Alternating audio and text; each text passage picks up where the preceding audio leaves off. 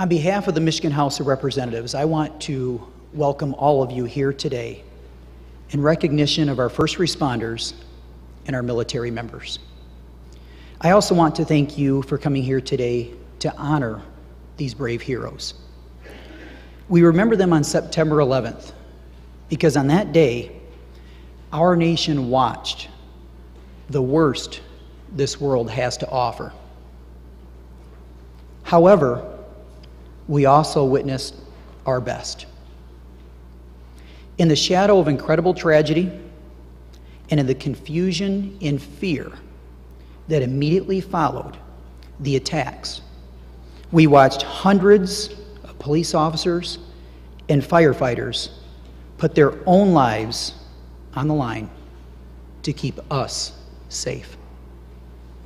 More than 400 of them gave their lives on that day. And in the months and the years that followed, thousands of American servicemen and servicewomen put themselves in harm's way to protect our nation overseas, and most importantly, here at home.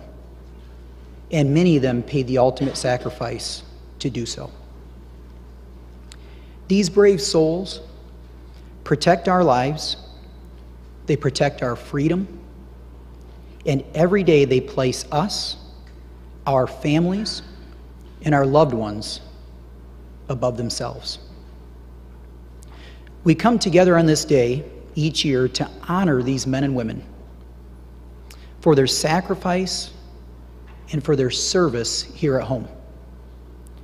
Today, we remember the 10 first responders and the 4 members of the military from Michigan who gave their lives in the line of duty over the past year.